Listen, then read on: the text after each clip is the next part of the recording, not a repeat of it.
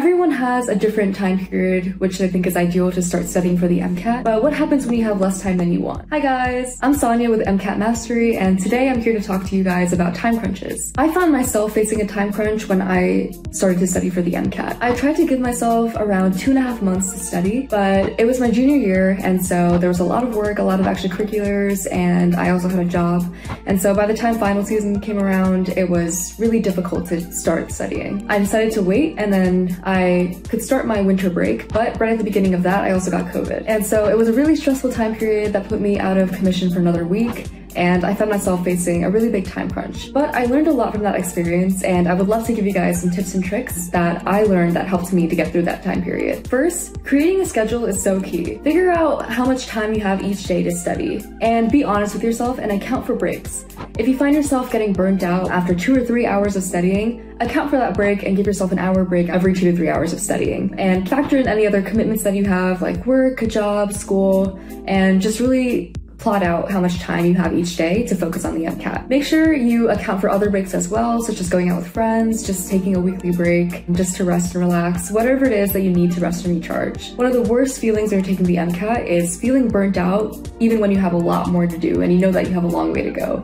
And so keeping yourself rested and recharged between your study sessions will really help you not get burned out before it's time to take the test. Once you have this time allotted in your schedule, the next step is to figure out what kind of content and practice you want to do.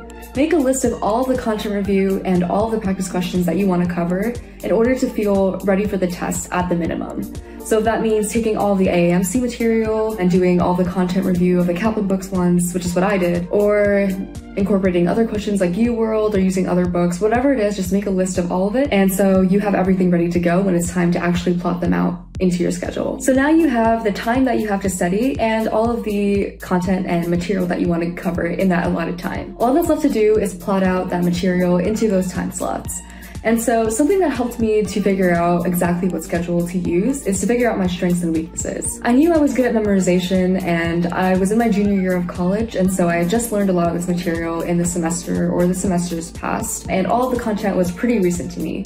And so I was able to allot only 2 to 3 weeks to content review, and because I didn't have another job, I could kind of focus all day on MCAT content review, and so 2 to 3 weeks was enough for me.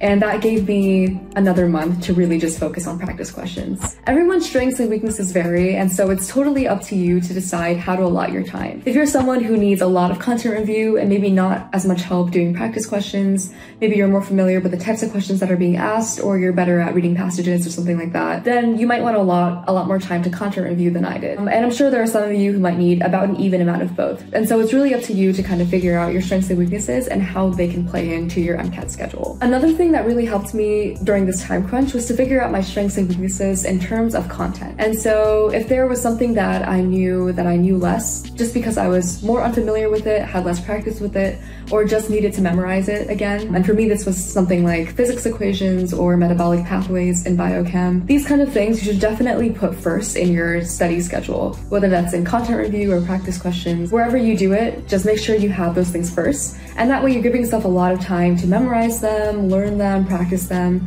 and so you're really ready to go and you feel comfortable with those topics the most when it comes to taking the test. One last tip I have is don't neglect practice during your content review. You don't have to take an entire practice test, and in fact I would advise against it, and you don't even have to take an entire practice section. I would just advise that after you do each chapter, you do the practice questions that are relevant to that chapter. And even if that's just one passage per chapter, that's totally fine. This way you'll just start to get used to the types of questions that you might see on the MCAT, and you can start to hone in on which strategies are working for you and helping you get through the passage and the questions. For example, when I was starting out my MCAT practice, one section that I struggled with a lot was the biochem section, just because the passages were so dense and there was so much information that you needed to know to answer the questions. By incorporating this passage practice into my content review, I was able to start to familiarize myself with how the passage looked, what kind of questions were being asked, and it helped me practice navigating through the passage and picking out information that was important to retain in order to answer the questions. I would suggest that you try out a different technique for each section that you take a practice passage for.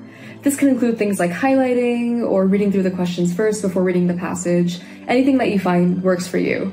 This way, when you get to the practice part of your MCAT preparation, where you're really just focusing on practice questions, practice tests, and just taking practice sections, you'll already find yourself comfortable with the test structure, and this way you'll be able to better identify gaps in your content knowledge. So this concludes my tips and tricks for MCAT time crunches. A time crunch is never an ideal situation, but by assessing your strengths and weaknesses and really using them to your advantage when you create your schedule, there's nothing that you can't overcome to still do a great job on the MCAT and still hit your goal score. Remember not to get stressed and to really follow your schedule to the T, and this includes break times. Scheduling specific break times gives you something to look forward to after a hard day of studying, and from personal experience, it's really helpful. And of course, if you're having any trouble creating your schedule or you have any specific questions about your own strengths and weaknesses, you can always ask an MCAT Mastery mentor, and we love to help you out in creating your schedule. Remember that you have everything it takes to find success in the MCAT, and you can click the link below to get more tips and tricks like these from other people who have already taken the MCAT and who are ready to give back with their knowledge. Good luck, and you got this.